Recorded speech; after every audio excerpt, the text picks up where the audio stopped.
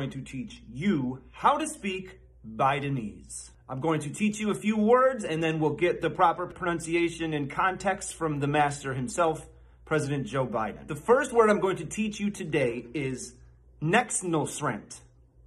Nexnosrent. President Biden will now demonstrate this word for us. Donald Trump does pose an excellent threat to this. It's not hypothetical. It's not hypothetical. Nexnosrent. Okay, the next word we've got is badikefker.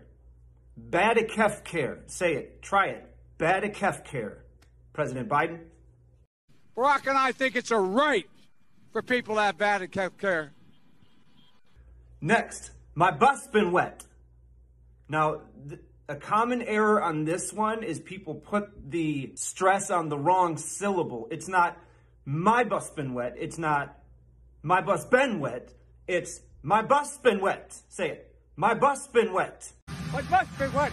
Next, we have a word that's much simpler. Palmist. Palmist. Can you say palmist? President Biden, palmist.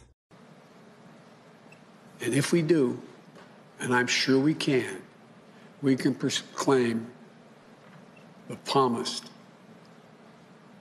with the palmist who wrote these following words. All right, now that you've got 4 words in the bag, we're going to move on to a really complex Bidenese word. Do you think you're ready for it? You're going to really have to pay attention here. This is sort of advanced level Bidenese. Very long word, okay? This is what it is. It's a very long word. Are you ready? Truender dash dubba de pressure. Truender dash dubba de pressure. One word. One word. Truender dash dubba de pressure. Say it a little more quickly. Truender dash dubba de pressure. Truender dash dubba de pressure. President Biden, go. I'll lead an effective strategy to mobilize true international effort to pressure. Truender dash dubba de pressure.